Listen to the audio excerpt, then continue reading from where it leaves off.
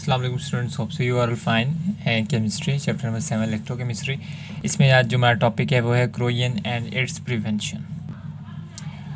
सबसे पहले मैं ये मालूम होना चाहिए क्रोयन होता है कि आपको मालूम है क्रोयन को उर्दू में हम कहते हैं जंग लगना। जंग लगना यानी ख़राब होना किसी भी मेटल सरफेस पे। अक्सर आप देखें जो चीज़ें मेटल यानी लोहे की बनी होती है अक्सर वो उन्हें पानी जब लगता है तो वो ख़राब हो जाती है, तो इसको हम कहते हैं क्रोयन। तो यहाँ लिखा है क्रोयन is the process in which a metal reacts with oxygen and moisture in the atmosphere. आपका जब भी कोई मेटल होगी, फॉर एग्जांपल आयरन है, लो है, वो उसको तब तक जंग नहीं लगेगा जब तक उसको पानी या मॉइस्चर नहीं दिया जाएगा। आप देखें जहाँ पे आपने लोहे के मतलब कोई डोर वगैरह बनाए हुए, अगर वहाँ पानी गिरता है तो लोहे का दरवाज़ा वहाँ पे जंग लग के ख़राब हो चुका है। लेकिन ऐसी जगह जहाँ पानी वगैरह नमी वगैरह नहीं है तो लोहे का दरवाज़ा ठीक है, ख़राब मतलब इतना नहीं हुआ है एज़ कम्पेयर टू जहाँ पानी है। तो जंग कब लगता है? जब लोहे को मेटल को आप क्या देते हैं, ऑक्सीजन और मॉइस्चर प्रोवाइड करते हैं, उस वक्त आपकी जो मेटल होती है वो ख़राब हो जाती है, उसे क्रोयन लग जाते हैं।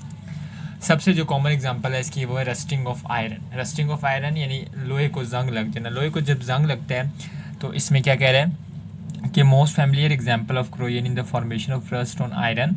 जैसे सबसे क्रोयन की जो आम सी एग्जांपल और कॉमन एग्जांपल है वो है लोहे को जंग लगना। Oxygen and water are necessary for iron to rust. A reason of the metal surface that has relatively less moisture and act as anode will iron oxidise in this reason. कहता है कि कॉमन एग्जांपल लोहे की है। लोहे को जब आप पानी देते हैं या नमी प्रोवाइड करते हैं जिसमें वाटर मौजूद होता है उस वक्त लोहा क्या कर देता है कि लोहा वाली वो जगह जहाँ पानी होता है या मॉइस्चर मौजूद होता है वो आपकी एनोड के तौर पे ऐड करती है। एनोड के तौर पे ऐड करेगी तो डेफिनेटली वहाँ पे क्या होगा, लॉस ऑफ इलेक्ट्रॉन होगा। जब लॉस ऑफ इलेक्ट्रॉन होगा तो आयरन क्या करेगा, लॉस ऑफ इलेक्ट्रॉन करेगा। 2 इलेक्ट्रॉन्स लॉस किया आयरन ने। और another reason on the surface of metal that has relatively more moisture act as a cathode. और उस एक दो जगह, एक जहाँ पे मॉइस्चर की कमी है वहाँ पे क्या होगी, ऑक्सीडेशन होगी, लॉस ऑफ इलेक्ट्रॉन होगा। और जहाँ मॉइस्चर ज़्यादा है वहाँ पे क्या होगा, आपका वहाँ पे आपकी कैथोड पे वहाँ पे आपका रिडक्शन होगी। The electrons release in the oxidation process reduce atmospheric oxygen to hydroxyl ion. अब ये जो इलेक्ट्रॉन्स रिलीज़ हो रहे हैं एटमॉस्फेयर में, ये क्या करते हैं कि एटमॉस्फेरिक ऑक्सीजन को पानी के साथ जब वो रिएक्ट करती है उसको किस में चेंज कर देते हैं, हाइड्रोक्सिल आयन में चेंज कर देते हैं। अब यहाँ पे आयरन है, iron ions formed at the anodic reason. आपको पता है कि ये जो आयरन बन रही है किस रीजन में बन रहे हैं, एनोड में बन रहे हैं। और cathodic reason through the moisture on the surface है Fe+2 ions further react with oxygen. ये Fe+2 आयन्स जो हैं ये किसके साथ रिएक्ट करते हैं, ऑक्सीजन के साथ, टू फॉर्म Fe2O3.XH2O। उसके बाद क्रोयन ऑफ एल्यूमिनियम। हमने कहा कि लोहा को भी जंग लगता है, उसके बाद हम ये बात करते हैं कि उसको भी, क्रोयन को भी, एल्यूमिनियम को भी जंग लगता है। एल्यूमिनियम में भी यही होता है कि जहाँ एल्यूमिनियम को आप एल्यूमिनियम की फॉर एग्जांपल बात करें तो aluminium is not limited to iron. Aluminium जो है आयरन की निस्बत इतनी कम, मतलब हर जगह एल्यूमिनियम के बर्तन हैं, हर चीज़ बनाई जाती है। Aluminium extensively use in the construction of aircraft, ships, car, cooking utensil, window frame, soda can etcetera. हर जगह एल्यूमिनियम इस्तेमाल की जाती है। आपकी शिप्स है, जहाज़ है, कुकिंग यूटेंसिल्स है, विंडोज़ वगैरह है, सोडाज है। तो aluminium has much more tendency to oxidise then iron. और एल्यूमिनियम एकदम ऑक्सीडाइज होती है, यानी एल्यूमिनियम आयरन से भी ज़्यादा जल्दी क्या कर देती है, लॉस ऑफ इलेक्ट्रॉन कर देती है। Therefore, we might expect to see aircraft, ships and cooking utensils, soda cans transfer into the piles of corroded aluminium. इसलिए जो हमारी तमाम चीज़ें जो एल्यूमिनियम से बनी होती है वो एकदम क्या हो जाती हैं, क्रोड हो जाती है, ख़राब हो जाती है। However, this does not occur. This is because a tough layer of insoluble aluminium oxide forms on its surface when metal is exposed to air. अब हमने इन तमाम चीज़ों को क्या है मतलब कि एल्यूमिनियम को यानी जंग से बचाना है, तो वो क्या होता है कि हम उसके ऊपर एक कोटिंग कर देते हैं टफ़ लेयर की, किसकी, इनसोल्युबल एल्यूमिनियम ऑक्साइड की कोटिंग कर देते हैं।